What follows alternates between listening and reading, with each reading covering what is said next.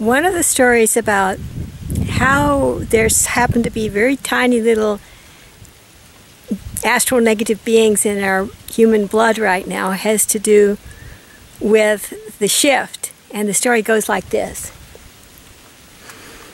Because of the shift since 2012, the demon world has been getting smaller and smaller and smaller. First, it was 3 or 4 feet tall prior to the shift, and then, only a few years later, it was as tiny and as insubstantial as a tiny little gnat. And right about then, or shortly thereafter, was when the demon world decided to negotiate the agreement with the colonists of Mars who were in the human colon to enter the bloodstream of human beings in very, very tiny astral negative form.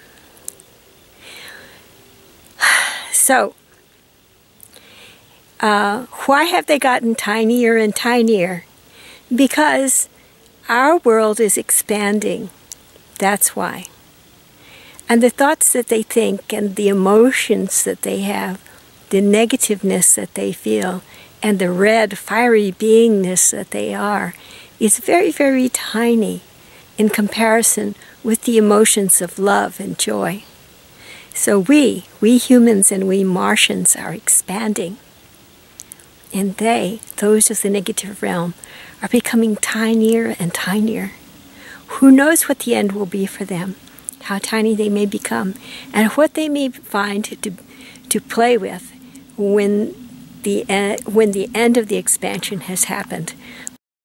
Right now, even now, there is nothing left of them but their voices.